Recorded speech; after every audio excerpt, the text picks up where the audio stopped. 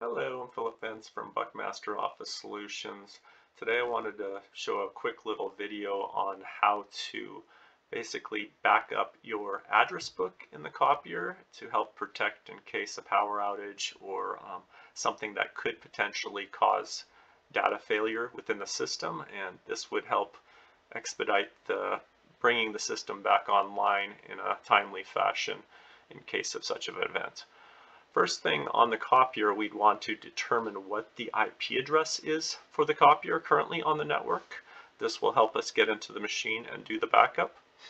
So from the main panel on the interface should look something very similar to this. We can actually hit the check status button on the bottom left.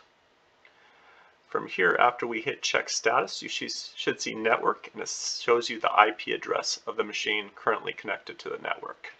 So we want to write that down. Once we have that information, we will actually go to our web browser. So we'd open up Firefox, Internet Explorer, whatever the web browser choice that you're using.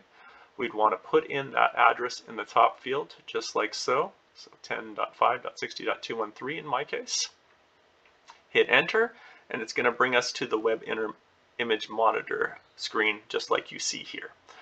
First thing you'd want to do is log in on the top right. So you hit that button. Username's admin.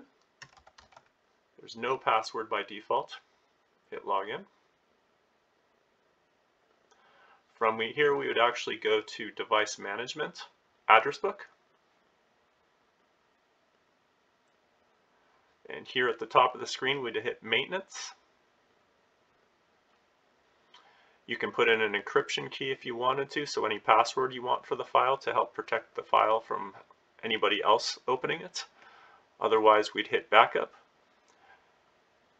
And you can see at the top here, it actually downloaded the file. We'd want to save that into a secure location just in case it's needed later on for restoration, but otherwise we are complete. Thank you for watching the video. Let us know if you have any questions.